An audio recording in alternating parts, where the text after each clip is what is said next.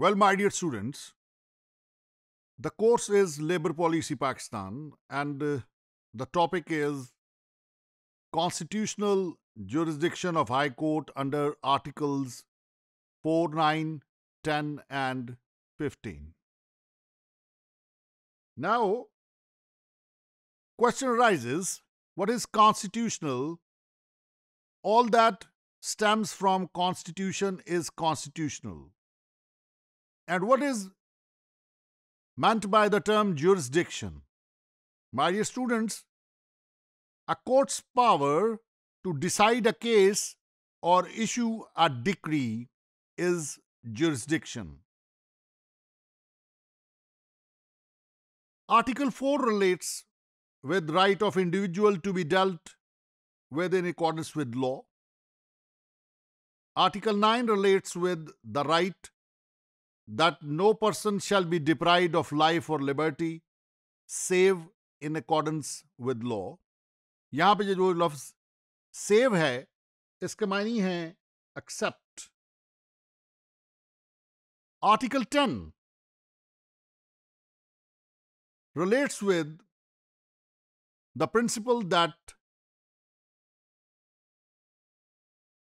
safeguards as to arrest and detention. जो article 10 है वो अरेस्ट एंड डिटेंशन का जो प्रिंसिपल है उससे मुतल्लिका सेफगार्ड्स को डिस्कस करता है. No person who is arrested shall be detained in custody. किसकी कस्टडी में? पुलिस की कस्टडी में. Shall be detained in custody without being informed. अगर कोई एजेंसी किसी को अरेस्ट करती है तो उसे बताएगी कि वो क्यों अरेस्ट हो रहा है और ग्राउंड्स बताएगी कि किन ग्राउंड्स की वजह से वो अरेस्ट हो रहा है, और इसके साथ उस एक्यूज्ड को, उस अरेस्टेड को ये राइट्स अवेलेबल होंगे कि वो अपनी मर्जी का कंसल्टेंट जो है उसको अपनी लीगल प्रोटेक्शन के लिए कंसल्ट कर सके. My dear students, Article 15 deals with freedom of movement. Article 15 कहता है every citizen shall have the right to remain in and subject to any reasonable restriction imposed by law in the public interest, enter and move freely throughout Pakistan and to reside and settle in any part thereof.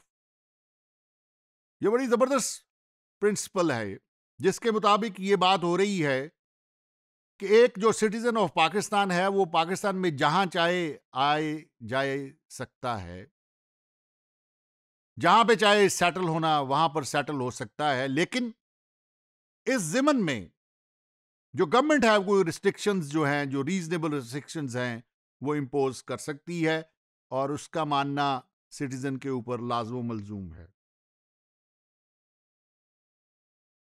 Now let's move on to discuss constitutional jurisdiction of High Court. The Constitution of Pakistan 1973 guarantees fundamental rights. Many a time we have already discussed fundamental rights. Rights relating liberty, freedom of speech, freedom of press, freedom to trade, business और profession हम discuss कर चुके हैं. इसके अलावा अभी मैंने आपको यह भी बताया है कि अगर कोई शख्स अरेस्ट हो जाता है तो उसको भी किस किस्म की प्रोटेक्शंस अवेलेबल हैं. तो इस स्लाइड के आखिर में देखें,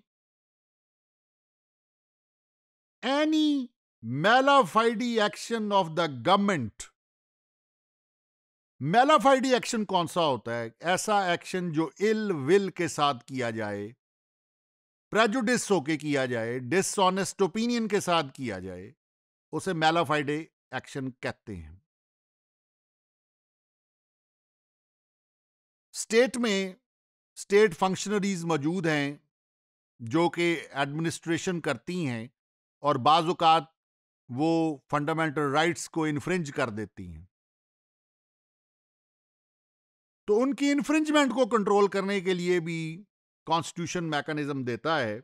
तो यहां पर यह बात है कि any मैलाफाइडी action of the government और of its functionary is not immune from scrutiny of high court in exercise of its power under Article 199 of the Constitution। अगर कोई स्टेट फंक्शनरी जो है वो सिटीजन्स के फंडामेंटल राइट्स को violet करेगा तो हाई कोर्ट के पास ये पावर है कि वो उसकी स्क्रूटनी कर सके। और यहां पे आप देख रहे होंगे कि ये केस लॉ का रेफरेंस दिया जा रहा है जिसमें लिखा जा रहा है PLD 2010 Lahore 468। Hope you have understood the topic. Thank you very much.